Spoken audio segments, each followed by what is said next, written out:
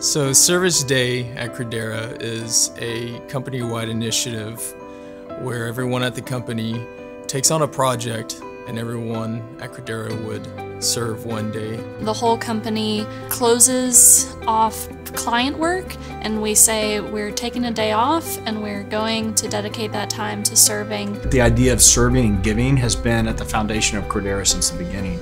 We chose Habitat for Humanity to serve and build a house over 10 build days. Habitat picked the Suarez family and we were picked to build a home for them in West Dallas. In that moment, honestly, when I picked up the phone and they told me that it was good to go and that my family was chosen for a home, I cried.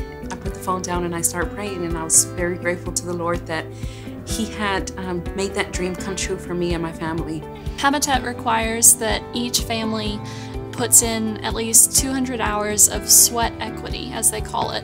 It encourages them to work hard, that this isn't a giveaway.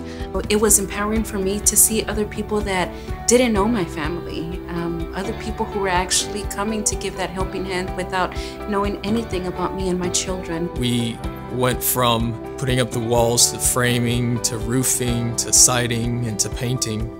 It really was a joy to serve another family. They did all the hard work.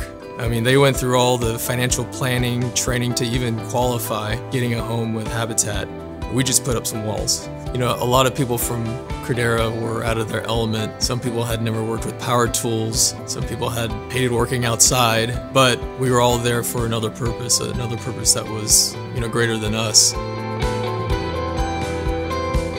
It was an aspirational moment for me. I was asked to say a few words. If I remember correctly, my charge to them as a group was, hey, you've earned the right to be a voice in your community. You've earned the right to make a difference. And so go, grab it, continue, make it happen. The coolest moment was when we gathered. There were several Crederians there. Jessica came around us and prayed for us. I'll never forget it. And it was an awesome moment. And it was in that moment that I realized this was good. What we did was good. What Habitat does is they not only put families in homes, but they rebuild communities. Owning a home is the first step for a lot of these families. Within a community, the more homes that are owned by families, crime rates will go down and graduation rates will go up. When I first walked into my home, I was very, very excited. I was in disbelief.